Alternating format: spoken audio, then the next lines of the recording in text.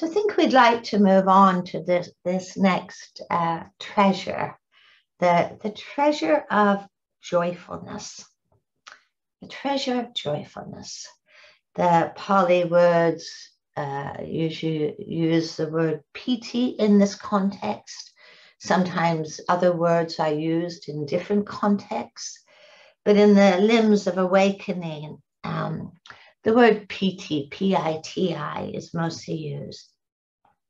Again, it is a spectrum word, you know, it has nuances again of enthusiasm, of interest, of happiness, it speaks to the capacity of our heart to be gladdened, to be uplifted. And it also holds the seed of a very gentle, appreciative joyfulness, celebration, contentment. Think about how much of this path, even though we speak a lot about dukkha and we speak a lot about the difficult, the path is actually concerned with cultivating the lovely. It's cultivating the lovely. You know, our capacity for these qualities of heart that bring a smile to the heart, that gladden the heart, that bring enthusiasm. You know, I don't know how anybody sustains a practice at all when it revolves around just working on the difficult. I can't imagine how anyone manages to sustain that. You know, it's really pretty demoralizing when it seems so endless. But I do see that the path is really sustained by cultivating the lovely, because this is what resources us inwardly. It's what renews us. It's what brings that affectionate curiosity. It's what encourages us. It's what gives confidence. You know, this sense that those seeds of loveliness live within our own hearts, you know. And I know people sometimes argue with joyfulness. You know, we look out to the world around us when there's so much pain and so much loss and so many crises, you know, that we're all being asked to address. And, you know, joyfulness might feel frivolous, might feel sort of superficial. Some people come from backgrounds where suffering is actually seen as being somewhat more noble than joyfulness. Sometimes people think of, you know, joyfulness is going to be a kind of reward for all the hard work that they do on the difficult. Some people don't feel themselves to be worthy or deserving of joyfulness. Don't feel to be worthy or deserving of joyfulness, that somehow, you know, guilt or shame are much more familiar territories. Well, I would say that everyone is worthy of joyfulness. I would say that it is an indispensable ally on this path. It's an indispensable ally. This is one of our greatest treasures. It's our greatest resources that renews our capacity to show up for the difficult. I know during the pandemic, I've done quite a bit of work and teaching with people who are working on some of the front lines of the COVID wards. You know, recently a nurse in my own doctor's surgery, you know, said she'd come to the surgery after, you know, a year and a half of working on the COVID wards.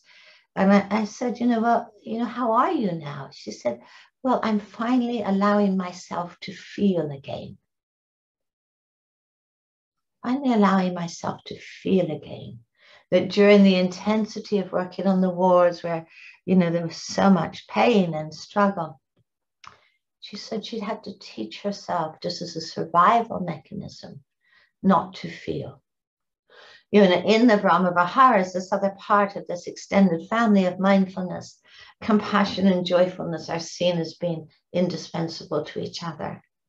You know, that an overexposure to the difficult, an overexposure to pain is actually exhausting. And you will see this sometimes if you teach people who live with chronic illnesses or, you know, a long history of depressive relapse, you know, that it's exhausting. You know, quite frankly, rumination is exhausting. You know, rumination is really exhausting. And when we become tired or exhausted, it opens the door to the whole spectrum of difficult emotional and mental states. You know, there's simply not the energy there, not the resilience there to meet the difficult. So sometimes we really need to know when to be with something and when not to be with something. And if we are under-resourced, it's a time not to be with the difficult. I don't find that there's very much learning that happens through being overwhelmed or flooded. I think we just feel battered, we lose confidence, and I know sometimes in contemporary mindfulness, the phrase of stay with something or be with something, that was certainly part of some of the meditative traditions that I practiced in, stay with it, stay with it, stay with it. I don't think it's always good advice.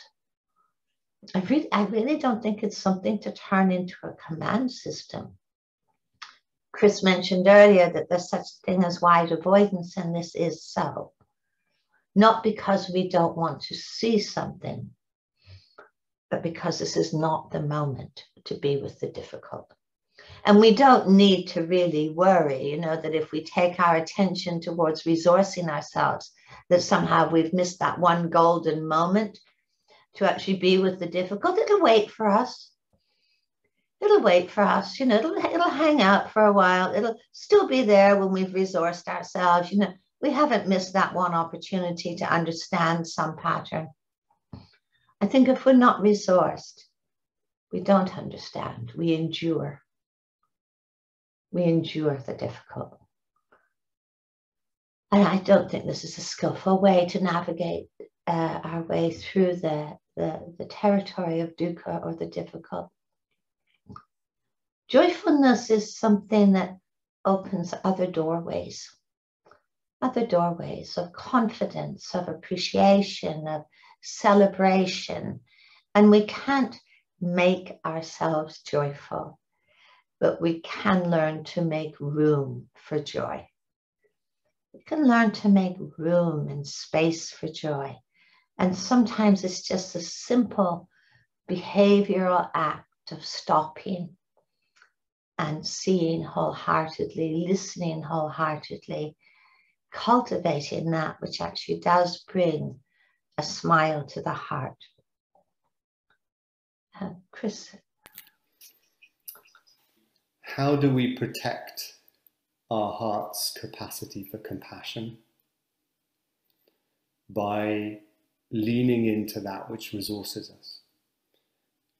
As Christina sometimes says, maybe we should think, rather than compassion fatigue, we should be thinking more of joy deficit.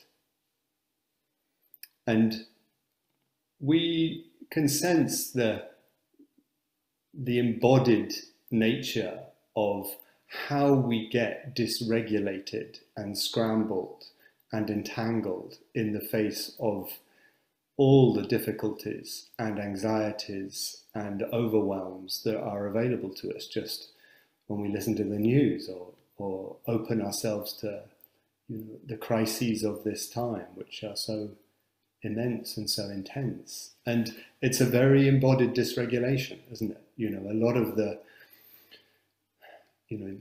ambient anxiety in our society, we can just feel it in our bodies, maybe personal, but it's also societal and cultural. And, learning mindfully to regulate our nervous systems by leaning into that which resources us, which nourishes us, which soothes, which allows more sense of ground and more sense of the coherence that tends to emerge in our nervous systems when we do lean into that which resources us. This is, it's indispensable in these times, isn't it? Isn't it the primary opportunity of having a mindfulness practice? And in a sense, it's part of the intention of the first 2-3 weeks of a mindfulness course, is to lean into that which resources us. And In MBCT, there's the pleasant events calendar. Some of you will also know gratitude practices that are in some mindfulness courses. And all of these are encouragements to give our attention to that which we can appreciate. And Christina and I have reflected over the years that often appreciation and appreciative joy is the portal into the constellation of qualities that she mentioned earlier, the Brahma Viharas of kindness, compassion, equanimity, accessed often through appreciative joy. Certainly when we're feeling burnt out, it's hard to muster kindness when we're feeling burnt out, you know.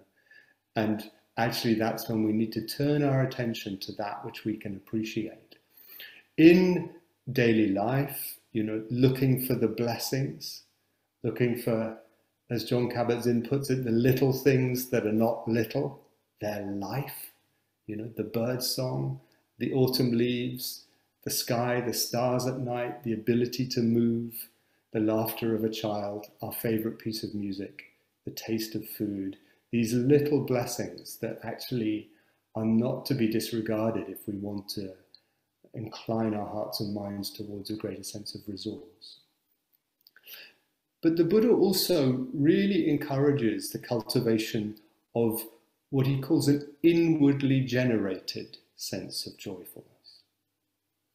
So a sense of joyfulness that's less dependent on external conditions. And appreciation is an attitude we can bring to our meditative practice. What's the difference between observing the breath and appreciating the breath? Feeling it and appreciating it. Appreciating our capacity to walk. You know, Thich Nhat Hanh says the miracle isn't to walk on the earth, on the water, it's to walk on the earth and to feel just the fact of being able to do that if we can. What a blessing that is. We'll miss that when that's no longer available to us. And to have that sense that actually we can inwardly generate through what we give attention to and how we cultivate that attention, we can inwardly generate a growing capacity for joyfulness, for sustaining contact with joy, for having a sense that joy is accessible. Even if it's not always predominant, it's accessible. And it is interesting how the Buddha chooses this word Pīti, which of all his words for joy, and he had a lot of different words for joy and for pleasure, this is the word that's most embodied. So he's really encouraging this capacity to sense and appreciate okayness, you know, groundedness, ease, pleasantness in the body. And I do think in our teaching of mindfulness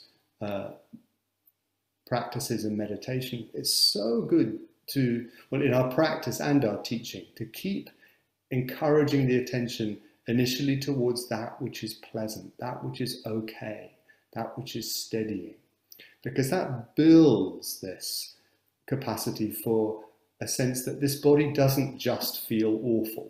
You know, there are parts of my body that actually feel okay. Soles of the feet, sit bones in the buttocks, hands in the lap. To lean into those, such a helpful way of encouraging a capacity for an embodied, internally generated sense of joy. There's a wonderful quote from one of the Chinese traditions that says, write your sorrows in sand and your joys in stone. You know, it's recognizing that, yes, sorrow is part of people's lives, but we tend to write our sorrows in stone. And this is the reverse. So write your sorrows in sand and your joys in stone. Learning that capacity and lessening the capacity to ruminate over everything that is wrong and imperfect. Learning to, as Chris has said, to appreciate. And this again doesn't have to be dramatic. You know, my young grandchildren lived with me during the lockdowns with their parents, and you know, they were a source of tremendous joyfulness because of their joyfulness. Yes, it seemed like the sky was falling in, but you know, they would laugh for hours about transferring water from one pot to another, or moving stones in my garden from one place to another. They were absolutely delighted. And I thought, yeah, making room for joyfulness. Making room for joyfulness. You know, the Buddha once said that this is a path of happiness that leads to the highest happiness. And the highest happiness is peace. And I think that the peace that the Buddha speaks about is on many, many different levels. But it begins with really paying attention to the qualitative nature of our practice, the qualitative nature of our path. You know, when we turn up for our cushion or turn up for a class, or, you know, are our teeth gritted? You know, are our hands clenched? Or do we think, this is really a worthy moment? This is something to be deeply honored and respected and appreciated. And joyfulness is relational. You know, we're not talking about some sort of dissociated state in which all difficulty and sorrow has disappeared. It is a way of being present with the difficult. In one of the early texts, the Buddha encourages, abide in joyfulness free from hostility, even amongst those who are hostile. Abide in joyfulness free from distress, even amongst those who are distressed. Abide in happiness, in joyfulness, free from busyness, even amongst those who are busy. Joyfully we live, those who cling to nothing. Joyfully we live, those who cling to nothing. And as Chris said, there are these dimensions, both of sensual joyfulness, the great appreciation for beauty, for the lovely, and the great appreciation of the sweetness of the collected heart and the collected mind, for the sweetness of metta and care and sensitivity, sensing into this qualitative domain and feeling how everything softens. You know, life becomes meetable rather than, again, something to be endured. So I want to say another aspect that the Buddha points out, I think quite skillfully. He says, in a mind of happiness, mindfulness finds a true foundation. Now, this can sound quite odd to hear. You know, when we look at the beginnings of our own path, or, you know, we look at those who come maybe to your courses, you know, who are encountering so many difficulties, you know, who are struggling. And we look at times when we embarked on our own journeys, often from a place of struggle. In a mind of happiness, mindfulness finds a true foundation. Maybe we need to give more attention to cultivating that mind of well-being. Again, it's not a denial of the difficult, it's not pretending, but it's actually really cultivating the climate in which mindfulness and attention can actually take root. You know, I often have a sense, you know, in 8-week programs, when you have the pleasant events calendar, you know, just preceding the unpleasant events calendar, you've got a week with the pleasant events calendar, you know, and there's a lot of skillfulness in that. It teaches people a lot about coexistence, you know, that not every moment is miserable. There's that which can be appreciated, gives people a taste of that appreciation. I think, and 8 weeks, of course, what is possible in an 8-week program is, you know, has certain limits to it. But maybe this is something that we need to encourage more in ourselves and in others. Cultivating the climate of mind in which we can settle and find some easefulness, and a quiet gladness or contentment in what we are doing, even in the midst of the difficult. Joy and sorrow do not exclude each other. They live side by side. They live side by side. And again, what we frequently think about and dwell upon, to this does our mind incline. To this does our mind incline. Chris, or maybe just to give a moment or two to invite you to, in this moment, sense the possibility of leaning into that which you can enjoy. So it might just be just to take a breath or two and see, can I bring an appreciative awareness to that? Or to feel your body's grounding on the floor or the seat and to appreciate that. Or to look around in your physical environment and appreciate something that has a loveliness to it, or that you're glad to see. Maybe you look out of a window and see something in nature.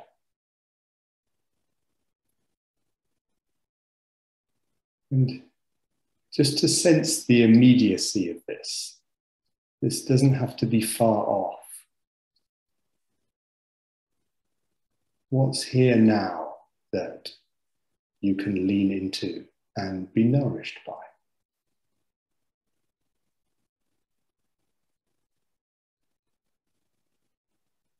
How helpful to cultivate this as a daily practice of joy.